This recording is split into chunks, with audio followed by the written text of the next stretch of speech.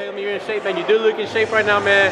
How soon can we see you back in the ring, man? I'm hopefully getting back in the ring very soon, before the end of the year. New situation. Can't say much about it, but I'm pretty sure they either going to do two things. They're going to talk shit about it, or they're going to be happy for me. And the people that's happy for me, I want to thank y'all, because I inspire y'all to be best at what you do. And I know you say you can't talk about it, but do we see a move up, kid, or do we still see you stay at 160? I think maybe we're going to see a move up, depending on this new situation. When they telling me I'm feeling like I'm getting a new chance at life, so I'm going to take that person's direction, and we're going to go forward with that one.